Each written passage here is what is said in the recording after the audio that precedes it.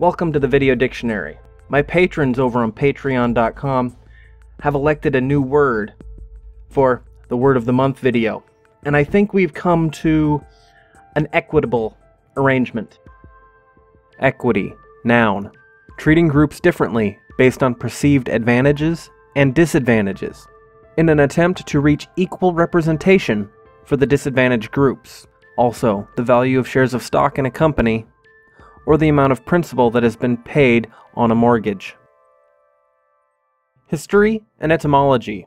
The Latin word aequitas meant uniformity, symmetry, kindness, conformity, or evenness, and is the origin for both equality and equity.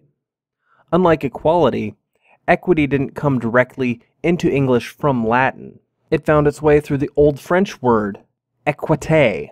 Equity came into English in its current form in the early 14th century, and at the time it meant the quality of being fair, equal, and impartial in dealing with others.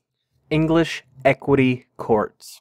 Prior to the 14th century, English law was governed by what was called common law, and by this time common law courts were overly technical and tended to take a long time to come to a judgment.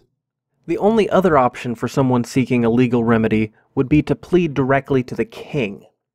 As the common law courts became more cumbersome, people started coming to the king for remedies. And as his caseload grew, the king began delegating this task to his lord chancellors. These lord chancellors were considered the keeper of the king's conscience. They would try and make decisions in these cases according to what the king would decide. These courts became known as courts of chancery or courts of equity. And as time went on, they began to establish a body of law known as equity law. These equity courts were the first to recognize trusts. A trust is where one person can own property, but the rights to the property belong to another. And they created several new legal remedies, such as injunctions and specific performance. These remedies, after they were applied, were referred to as equities. This appears to be the origin of equity in the financial sense, where it means equity equals asset minus liabilities. When you get a mortgage to buy your home, you don't really own your home. The bank holding the mortgage does, but the bank is holding the deed to your home in trust. The portion of the mortgage that you have paid off is your equity in your home. That's your ownership of your home. It can also refer to the percentage of a business you own when you hold stock in a business. But when Point Curation, one of my patrons over on Patreon, selected equity as the word for this video, I think he may have been referring to it in its postmodern usage in the current social justice movement. The use of the word equity has increased in the realm of education and politics lately. A great example of what is meant by equity in this way is the image of the three people trying to watch a baseball game over a fence. It's a very simplistic but effective explanation of what is meant by equity as opposed to equality. The image works well within a paradigm of resource redistribution. It's an example of from each according to their ability to each according to their need. If someone is distributing money or things in an attempt to make everyone equal, they would need to distribute the boxes in the way the equity side of the diagram would describe. In the image, it's easy to see where the inequalities lie, and it's easy to see the solution to equalize everyone in this situation. But because the world is much more complicated than this particular situation, many times equity-based decisions in society now come down to decisions of conscience, just like in the equity courts of old. It's about doing what feels right as opposed to following a set of objective rules. And just like a saying about these old English equity courts, a decision made based on equity can be like basing the length of a foot on the size of the feet of the chancellor making the decision. Prescription and commentary. Professor Jordan Peterson answered a question about the difference between equity and equality and why it's dangerous in one of his Q&A live streams. Here it is, in his own words. Could you please tell the difference between equity and equality, and why is equity dangerous? Well, it's not actually equity and equality, it's equity and equality of opportunity. Well, you know, it's a truism, I think, that's agreed upon by liberals and conservatives alike, that the interests of individuals and society are best served by opening the door to the participation of all who are qualified, regardless of their attributes in domains that have nothing to do with the qualifications for the position. So imagine that as a worker, and that would include managers, executives, etc. As a worker, you have a function like a tool. You're a tool. And I wouldn't, you know, I wouldn't be too down on that. It's good to be good for something, and it's in society's best interest that those who are able to be the most efficient tools are the ones that are placed in the position. And so you want to open up the competitive landscape to all players, not least so that society can most effectively exploit the people who are most productive. Now, it also has the side benefit of allowing individuals to utilize their talents and to take their place in the social world.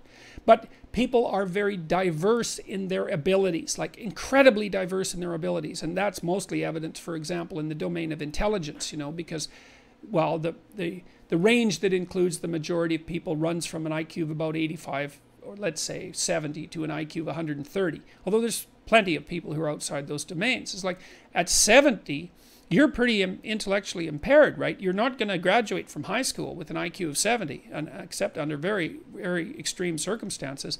With an IQ of 83, which is about 10% of the population, 85 is 15%, you're going to have a hard time reading well enough to follow instructions. You know, and with an IQ of 115, you're going to do pretty well at a sort of mid-level community college.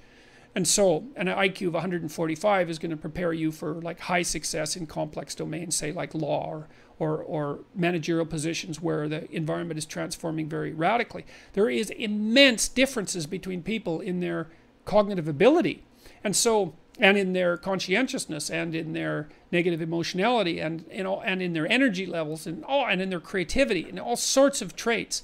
And because of that individual diversity, there's no reason to assume that there is going to be equality of outcome. And that's what equity is. The only way, given the wide range of human capacity, first, you don't want to organize your society such that every single category of outcome has exactly proportional representation from every single possible category of person. Because that isn't... You have to use so much social force in order to make that occur that the consequences, the negative consequences, will far outweigh the benefits. It's better to open up the marketplace to allow a very large range of hierarchies to emerge, and then to let people compete for their position, to compete and cooperate for their own positions. And the other problem with equity is, like, who the hell is going to who's going to decide which groups are going to be categorized? Here's an example for you. Let's imagine you stratified the population by IQ, which we do, by the way, although we don't do it as evidently and obviously as we do, say, by sex, or perhaps even by race.